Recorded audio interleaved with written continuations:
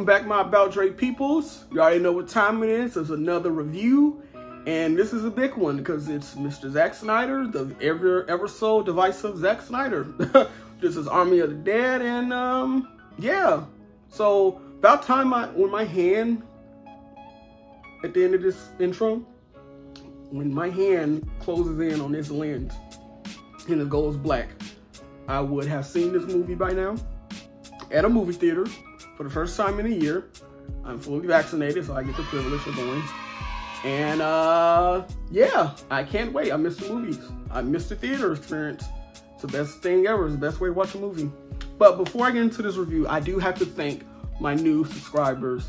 I've reached 318. That's a good feeling. We're on the road to 1,000. So if you're new to this channel, please like, comment, and subscribe. I really appreciate your support. And also, I gotta thank you guys for getting my Mortal Kombat review to 20K. I did not see that one coming. That video got a lot of attention, and for me, I'm not used to that, but I thank you. A lot of you were agreeing with me, and there was some not so much. But I got pretty thick skin, so whatever little whack-ass comments some of you people were saying, I can deal with it. It's fine. As long as no one got too disrespectful for it, it's okay. So we can disagree. We can agree to disagree. And also, as you can see, I'm in a sling.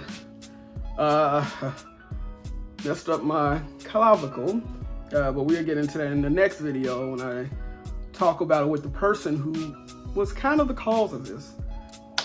Let's get into this review. See what I'm saying? It's reaching for that lens, and about time when it touches, I would have seen this movie and be back home reviewing it, and you would, there you go, there you go. And just like that, your boy saw Zack Snyder's Army of the Dead on Netflix next week. Check it out, because I really enjoyed it. I had so much fun with this film.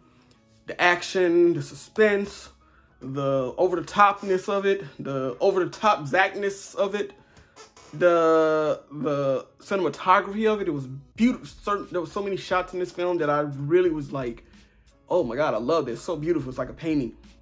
The fun of it all. Just being back at the theater and sucking it all in that theater air, and just like, man, there's no experience like a movie theater. I don't care what anyone says. There's no experience like going to the movie. So if you haven't watched, or you don't know what this film is about, it's pretty much about a group of people who are hired to retrieve $50 million, I believe, in this Vegas hotel.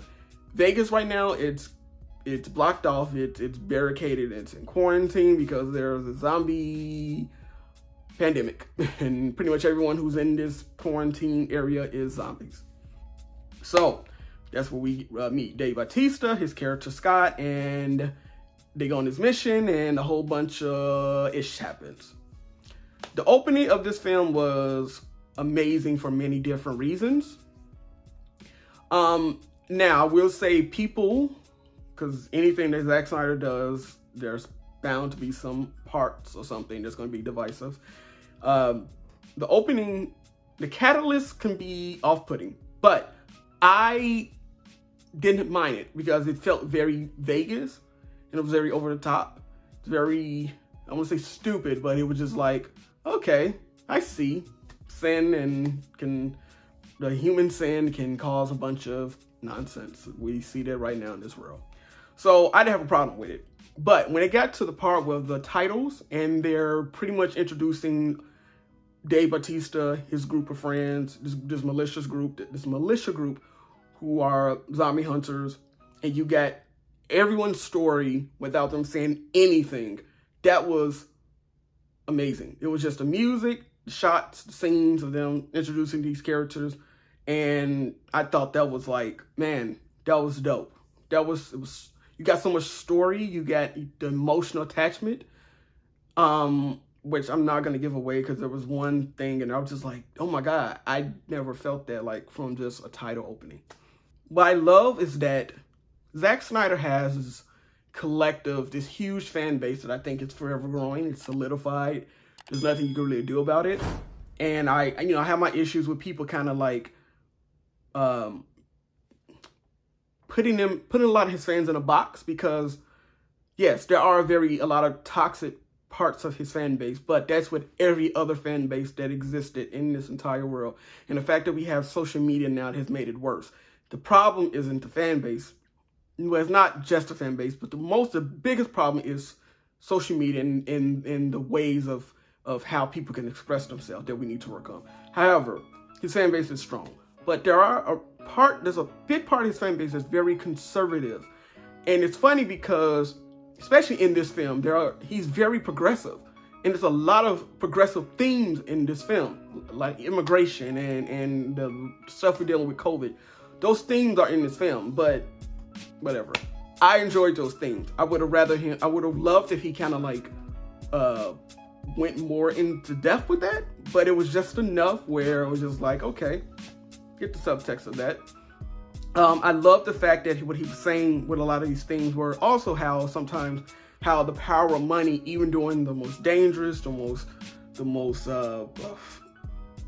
dangerous times of a pandemic, we will adapt and we will do anything to reach some level of bliss. And I dug that. I just wish he would have went more into that. I love the aliens. Not aliens. Okay. But I love the alien nods. I thought that was dope. Aliens is one of my favorite science fiction movies, so I enjoyed that. The suspense in this film versus this zombie maze scene that I thought was so dope. And it was just like, it went on just enough where you were just like, you was with this character, and it was just like, I felt it. Like, I enjoyed it, because I feel like so many horror films today lack, they don't execute suspense in the way that I would love, you know? It's very quick. It's very fast. It's like it doesn't breathe. Like, and I felt like this scene breathed. And there was a lot of things like that with suspense that I felt like he let breathe. But with that, there was a lot of scenes that I felt like he let breathe too much, too long.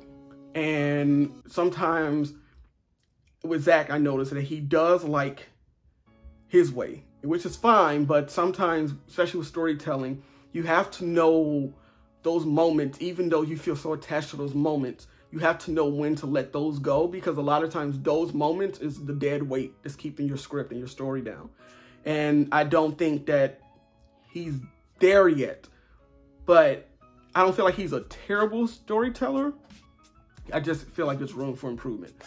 He's stronger visually, and he definitely proved that, because there were so many shots, like I said, there were so many shots in this film that were just like a painting. It was beautiful. And I love his visual storytelling, because I feel like in this time, he's like probably one of the stronger ones of the filmmakers with visual storytelling. Dave Bautista I thought was great. I didn't realize how strong of an actor Dave Bautista is with who he is as a person. I think we kind of like can put people in a box because of how they look. And I felt like Dave Bautista, he's pretty solid. Like, I feel like with Zack Snyder direction and his ability and his talent, with Dave Bautista talent and his ability and Zack Snyder direction, I felt like they chose the right moments. They used his strengths, and I appreciated that. Because sometimes, yeah, we're not gonna get to that. There was moments with characters who I felt like that they were placed too conveniently, that I felt like that I was just like, okay, that's convenient. How did you find that person? But whatever. Don't think about it too deeply. Just let it be. This film was just so, it was fun. Like, I just had fun with it. It's like, you know, you don't want to think about it too much. The emotional weight of it is probably what made me have more fun with it. Like, because I cared about a lot of these characters. And that's always good. You know, you want to like the people you're watching. Like, you're going on this journey with these characters, and you want to like them. And I was happy with that. By the way, also, Zack Snyder was not only the producer, the writer, the director, he was also the DP. Listen, Tyler Perry, you have 24 hours to respond. That's all I'm gonna say. Anyway, guys, that's it for my review. See you this weekend. I have another video that's coming out. Should be fun. Like, comment, subscribe, guys, and tell me what you think. If you haven't seen the film, tell me what you think when you finally see it. I enjoyed it. Catch you guys.